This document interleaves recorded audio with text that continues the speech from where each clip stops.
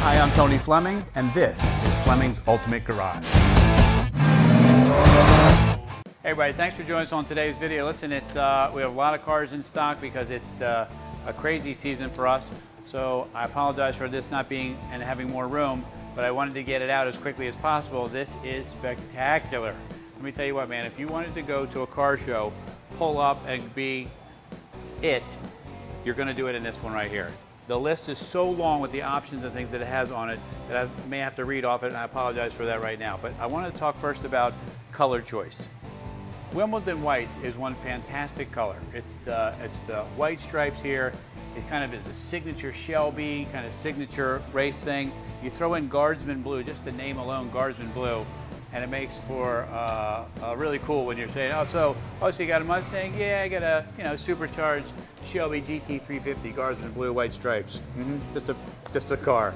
And then people are like, you got to be kidding me, really? And it goes on and on. Anyway, I want you to see what your car is going to look like under the spotlights and how clear you can read things. And the reason I do this is because I know you're out on the net looking. Read that. Don't read that. Read that right there. And look how clear you can see every word on there. That's what you want to be able to see when you're out there looking at people's cars. Make sure this guy sends you a video of his car. Make sure you can see every wrinkle on his face like you can see my wrinkles on my face. All right? They need to be showing you those kinds of things. They need to be showing you things like this here. Harsh, if I could, I want to show you this. Look at this. Look at this. Look at the finish in this paint. Look how you can see everything in there. You can see what time it is. You can see everything. And the reason you want that is because as the light is reflecting off this car, it's going to make for a spectacular glow. I added these right here. These are 17-inch. Halibrand style, but in chrome, just for a little pop on the car. I think they look great. We can certainly swap them out for anything you like, but they look really good on the car. As we walk around, we got big brakes in the front here. Sorry, Arsh, to make you do that twice, but you got big brakes up here with slotted rotors to let the gases out for the high stopping ability that you're going to need with this much power. Okay, come on back here. You got rear disc brakes as well, so we got four-wheel disc brakes. And we got high-speed tires rated, I believe, up to 180 miles an hour. I think you should probably experience that immediately as soon as you get the car. Don't even learn about it. Just get in it, go 180, and then call me and say, listen, man, it only went 179. I want my money back. Okay, I'm just kidding about all that stuff. Don't drive anything like that. All right, so let's take a peek under the hood because this car looks fast sitting here, but once I open the hood, you're going to say, wow, that's got a lot going on. Okay, let's take a peek under here. I love hood pins. We were just talking about hood pins, how some people use these for, never mind. All right, so check out the size of this radiator and this hole right here. It's got a giant aluminum radiator here, and you want that. You know why you want that? Because when you're idling in traffic and people are oogling and all over your car, you want the car to run cool and not overheat. And the fact of the matter is, this is set up for a lot of air intake and keep everything cool, what you got going on in there. All right, so check out in here. Electric fan, nice size radiator in here, but look at the detail. Everything has a place. Everything is covered as far as wiring goes. Everything is tightly pieced together so there's not straight pieces laying all over the place. For instance, all the wiring is inside of looms. You know, this is the correct radiator hose. We say, well, Tone, what's the big deal about having the correct radiator hose? Well, how many times have you seen that ribbed universal hose that you can bend into any shape? Well, that same hose under pressure can blow right apart. The molded hose like this, okay, keeps everything cooling, and that's what you want on a high pressure system like this where you can get a lot of power out of these motors, and it just runs so nice and cool. You probably can't see it, but this has aluminum heads on it as well, all right? And this is the Paxton supercharger here with the carburetor hat for inside there, and this is the pop-off valve here as well, so in case you get too much boost, the safety system's built in place. So that's never happened, but it's there if you need it. And then we kind of made things look authentic with the original washer style bag right here, Auto-Lite battery cover right there, and just as one great engine compartment. You could go to a car show, open this up.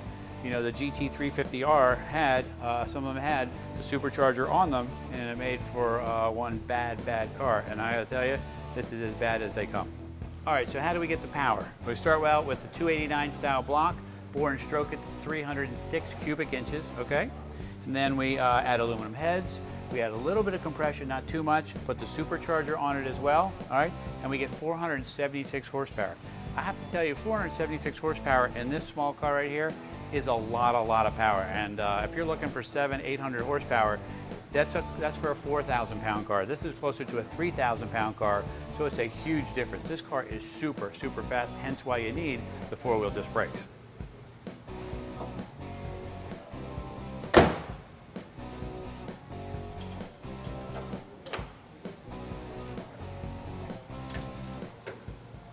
All right, so I wanted to talk about the paint a little bit more. Here it is in the shade, here it is in the sun. But what I wanted to show you is that you can't even feel these stripes on the car. And the reason why is because it's painted the proper way. And that's the base coat is painted and it's wet sanded nice and smooth.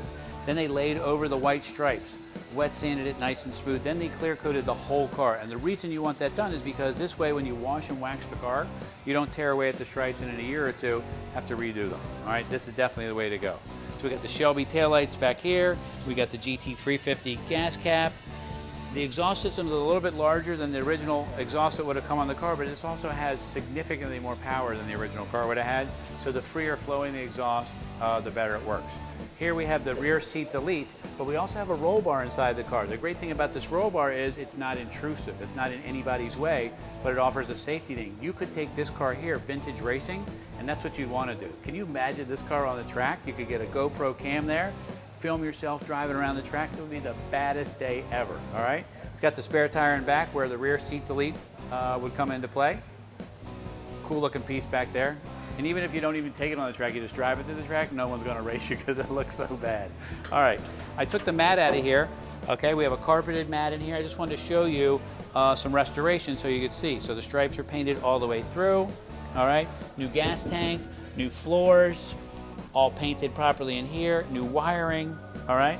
All that stuff's in there. And also have the extra harnesses for the seats there if you want to do the shoulder harness as well. Otherwise, I take them out of the car, I just leave them in the boxes. Most people just like a lap seat belt, all right? This is a street car that drives around all day long because it has a nice big radiator, it has a nice electric fan, and it's designed to run cool, and it's designed for you to take it for a drive.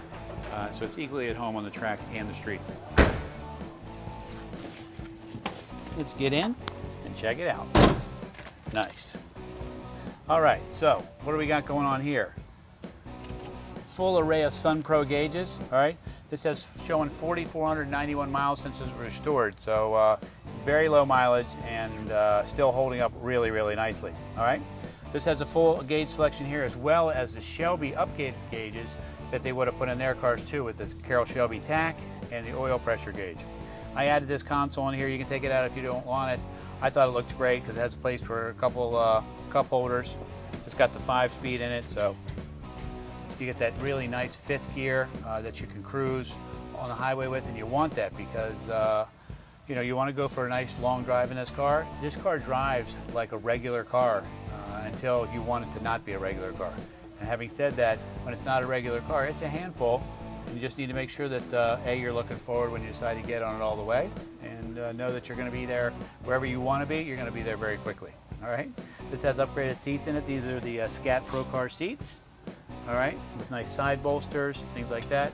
The roll bar that we talked about in there. Everything is new from the dash to the carpet to the seat covers to the door panels. Okay. The door panels are an upgraded version of carbon fiber door panels. They look pretty cool. Check that out. All right.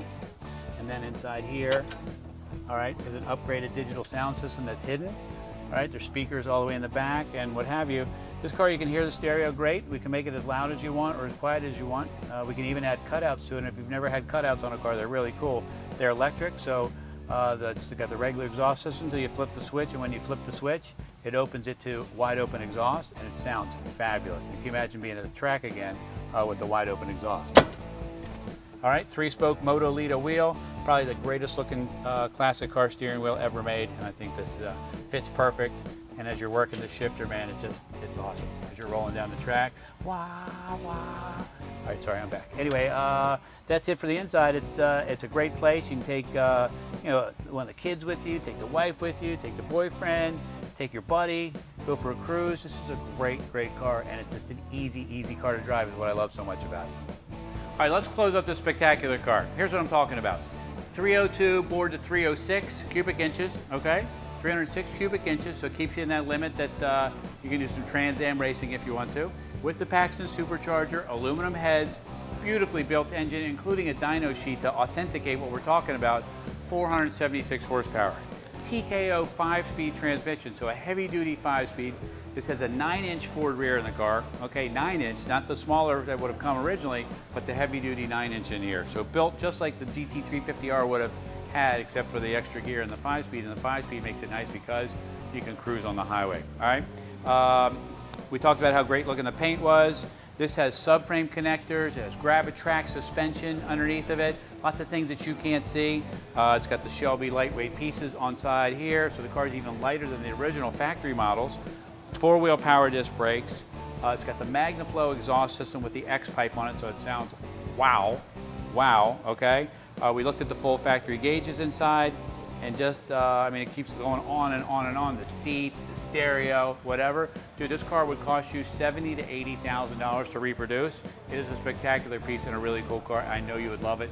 Call us 301-816-1000. We'll tell you all about it.